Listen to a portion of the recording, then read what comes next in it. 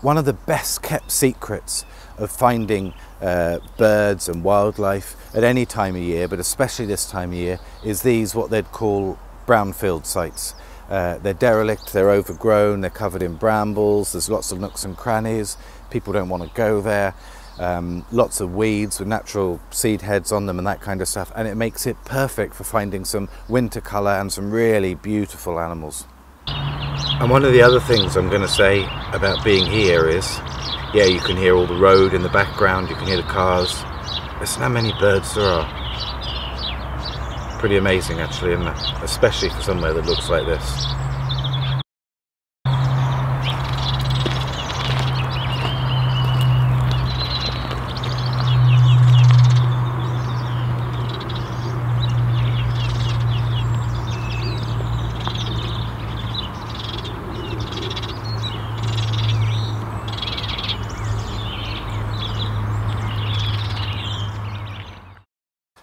This time of year, for people who like watching birds and wildlife, it's the best of times and the worst of times. The weather's typical today, typically rubbish. It's grey, it's miserable, everything's pretty bare. It doesn't look like there's much around, but in actual fact, because it's bare and because there's not much around, there's lots of birds feeding on these weeds, those kinds of things, and it makes it easier to see some of the colour that's easy to miss in the summer. One of the great things about being somewhere like this is you never know quite what you're going to see. Obviously I knew I'd see Bert because I took him with me. But these bullfinches and these goldfinches are both very colourful, pretty little birds, and they're difficult to see when the leaves are on the trees and at other times of year when they're busy nesting. But this time of year they come out in the open, have a bit of a stretch. It's nice to be able to see them. There's always the familiar birds, but it's sometimes strange to see them in the setting where they're so next to man-made things. You kind of expect to see them out in the woods, but these areas, sometimes it's a bit of a surprise. Nice to see this little wren as well having a stretch. I love this. I love the way he's doing everything at 100 miles an hour, look.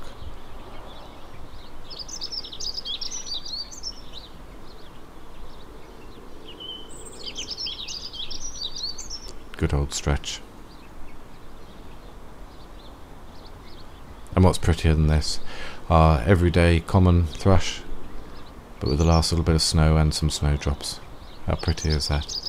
A lot of the noise you can hear, a lot of the birds in the background, they're made up of sparrows, which aren't as common as they used to be, but they're still very common in this kind of industrial area where there's loads of nesting sites in these buildings.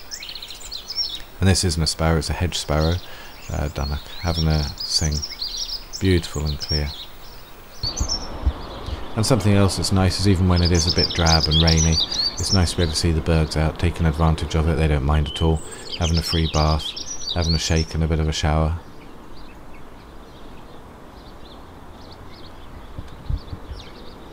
They don't look like they mind this weather at all.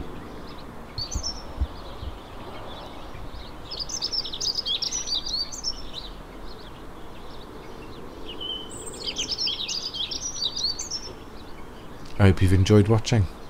If you have, please leave a comment and have a look at my website.